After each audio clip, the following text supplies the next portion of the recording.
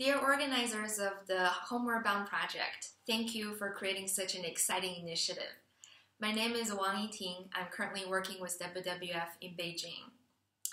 As a young social scientist, activist, and policy entrepreneur, I aspire to become a more influential leader to foster systemic changes in our society, economy, and politics. My desire to lead is fundamentally driven by empathy for all creatures on Earth.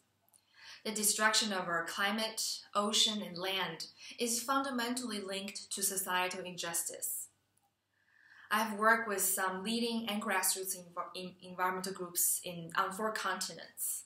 We strategize for social and technological innovations and campaigned for equitable global environmental governance. This work is rooted in my political ecology training and published fieldwork in rural villages of Kenya, Uganda, and India. I see how, despite having to bear the brunt of climate destructions, women are further exploited by carbon trading schemes.